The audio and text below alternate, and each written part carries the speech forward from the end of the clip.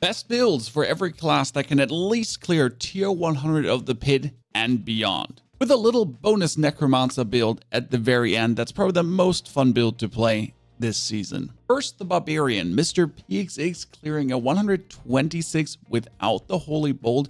And the most notable feature about the Barbarian that I'm not used as a Necromancer player is dude is barely chunking HP down. I mean, sure, in this situation there, but as he's going through, he's mostly just simply staying alive, leaping around, and then bashing the hell out of opponents. And damn, are those some nice damage numbers just flying. I mean, we're just seeing hundreds of millions on the screen going there, and the gameplay is very secure. I mean, you essentially just leap in, bash away, then leap again, bash away, and keep on doing that.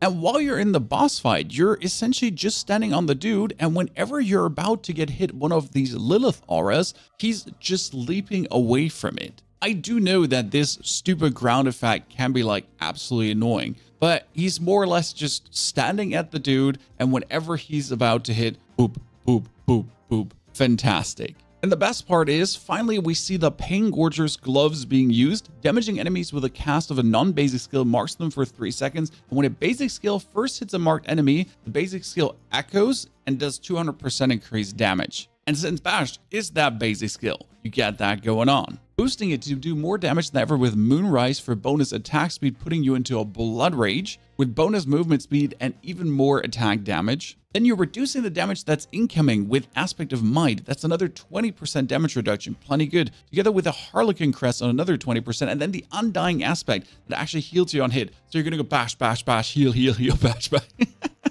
Slam on Aspect of the Iron Warrior for another 35% damage reduction. With more attack speed on basic skills with Rapid. The Aspect of Inner Calm to get more damage as you're standing still. And lastly, a bunch of Bash Cleave, Bash Cleave, Bash Cleave, Bash Cleave temperings. This will land in the description below, no worries. Next up, we get the Wind Shear Druid by Ace of Spades, which does look a bit boring because it essentially just wind shears. I mean, sure, you do some yell in between, don't get me wrong, but it's just literally wind shear, wind shear, wind shear, wind shear. The good part though is that you're pretty much undying, as he tells himself. You can see the HP not really moving, you're dashing a wee bit around, but you're mostly just having complete control of the battlefield. Yes, Druids don't have it the best right now. This is a tier 116 clear, but a 100 will just fall like there's no tomorrow.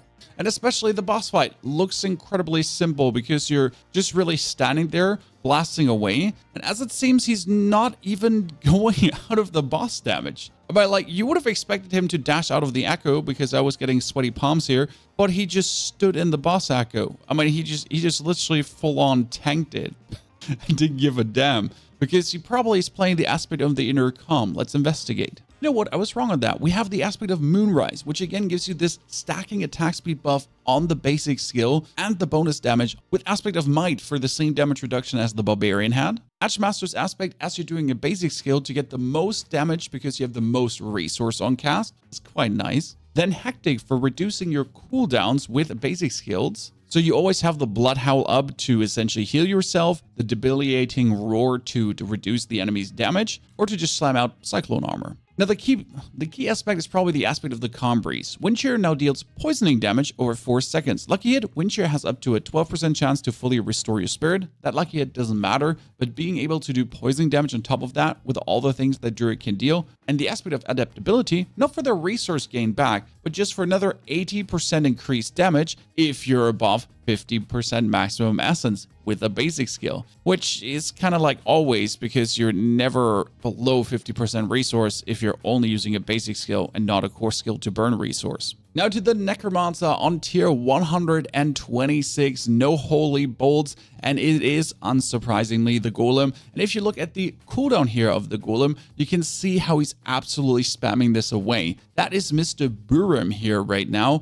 We're talking about absolutely end of the line, top gear, double greater affixes, perfect masteries, and all that stuff to get here. But currently with my Golem build, which is mostly 8 out of 12, some Golem mastery gear, not the best of the best, I can do a tier 100 in 4 to 5 minutes. So even with not the perfect gear, this build is more than able to get you through any kind of challenge. Keep in mind though, you should at least have 30 to 40,000 HP going on, and then drink the antivenom potion and the elixir of fortitude to just feel safe. Because I mean, Necromancer doesn't have very good barrier production unless you're playing the Bone Storm. But if you're playing the Bone Storm, you're going to be lacking substantial amounts of damage because Army of the Dead is just such a fantastic skill. And this is currently, and we're playing the Army of the Dead on the amulet for the bonus damage, together with the bonus attack speed and attack speed on your rings to make sure that you get the 100% stack for the Cult Leader node, plus the Corpse Tendrils for the 50%. This is a bit confusing because the 50% doesn't go over on your minions at this point, so they're not actually doing the bonus damage, but it does seem to work for him. With the Shadowblight Key passive giving you another 240% and then the minion attack speed tempering on your weapon, followed up by the Skeletal Priest healing you too as you do over summon your minions, and at the same time your warriors doing shadow damage now to stack up that Shadowblight Key passive sufficiently, and then your minions gain another 40% damage multiplier, you get damage reduction, and lastly more skeletons with a lot of cooldown reduction happening as well. Keep in mind, no Harlequin Crest is not an option. It does not boost the damage of your golem because that is not a skill that can be boosted by skill points. Rogue looks like brilliant fun, dashing around and hard seekering in. This is Morana right now, 131 PID, and his game is kind of dark, I'll have to say, barely being able to see anything, but he's essentially just spamming Heartseeker and completely living inside the opponents with surprisingly not taking much damage. The best part is it's once again a build that actually works with a basic skill, so you don't really have to worry about your energy production because you're essentially spamming away your basic skill while you're making sure to stay alive with your concealment, smoke bomb, caltrops, just standing there and not getting overwhelmed. And honestly, the boss fight looks pretty good, especially since you're having dash to just move yourself out of any kind of danger, right? There's that boss echo happening and he just dashes to Narnia to get kind of out, pops open to show the amount of attack power, life, and armor he has. I mean, it's only 38,000 life. If I would go in with 38,000 life, I would just vanish. But hey, he doesn't seem to care. I mean, he even keeps standing like they're inside the boss echo, just cocky, thinking that he won't be getting hit, and absolutely blasts away and staggers the boss. That's kind of fantastic. And the way it works is kind of similar to the other two basic attack builds. We have adaptability again for that 120% bonus damage when cast above 50% resource, no problem. With the inner calm as he's standing still to do more damage. And that's also where you see him going in, drop the smoke bomb, make sure he's kind of like safe, and then just blasts away as he gets the triple damage super attack. With then, surprisingly, the Ring of Elements, which boosts fire, lightning, physical, and then cold, poison, shadow damage in 7 seconds rotations. Then we get the Rapid for the bonus attack speed with the Edge Master on bonus damage with full resource. He always has full resource, followed up by the Moonrise aspect. So all these basic skill attack builds kind of similar. Wish the Necromancer had a way to play one, but we don't really have it, to be honest. Having a chance to daze your opponents for bonus dazed damage, and you actually deal 20% increased damage to dazed enemies. And surprisingly, you're actually dazing them with a smoke grenade. So that 20% bonus damage is kind of like always, not even lucky hit it. Then you're dealing more damage to stunned or knocked down enemies, and you have a chance to stun or knock them down. And if you grenade them, they have a chance to be frozen, and you deal 25% bonus damage against frozen enemies. Lastly, this one is actually using the Harlequin Crest because your basic skill gets vastly boosted by that, as actually every other skill because you're using kind of everything in this build. So Harlequin Crest, not a must, but really if you want to cap this out hard, fantastic. Though this is a 131 pit, so if you just want to do a 100, I don't think you'll need Harlequin Crest. Lastly, Makuna on the Sorcerer, and then we get that Secret Necromancer build, just absolutely blasting away with those fireballs. And if I see that correctly, he's not even playing all the skills. I mean, we got that flame shield that keeps you essentially infinitely alive. We got the bolts that are absolutely just being spammed away. And then he just teleports and that's it. And that's a 116 pit. The same kind of goes for the boss fight. I mean, he just stands there, AFK in front of the dude, spams the flame shield, and does not even move. I want to call this silly, but I'm going to be honest, like this is probably the absolute cap you can do right now with the build, and you're kind of like forced to play this way, so I I guess it is what it is. You know, I mean, if it works, it works. If you can clear a pit like this, still not doing the crazy amount of damage. I mean, he might not be taking damage, but the damage is quite low. I mean, it's silly, but hey, it works. I like it. I have no complaints.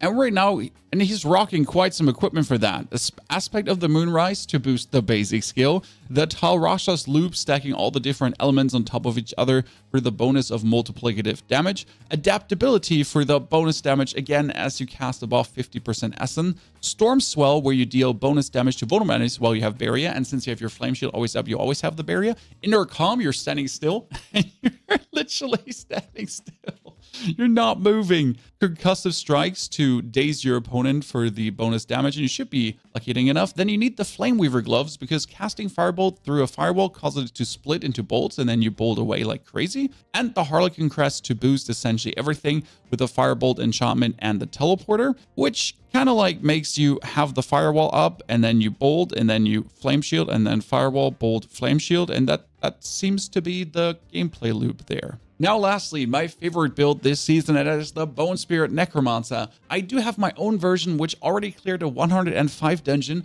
but this is the king of this build because he has all the gear. We're talking about perfect maximum resource gear. And the fun part right now is he has 275 essence. That means if he's using the Banished Lord's Talisman, which gives you a free overpower critical strike, because he has a 100% critical strike chance, if you use 275 essence, well, he always gets that. So every single Bone Spirit that you can see here is an overpower, critical strike, super boosted Bone Spirit on 275 essence. And every point of essence is 4% more damage. So 275 times 4%, which leads in this case to 500 million plus Bone Spirits. Sure, you can't spam them. You can only cast them every second, every third second. But I mean, like with that damage output, you kind of not asking yourself if that's actually good or bad, because it's fantastic. And the crazy part is I've seen him hit for over 1 billion damage Bone Spirit if everything is stacking up. Fun part is you have the Skeletal Defenders, which take 99% or reduced damage.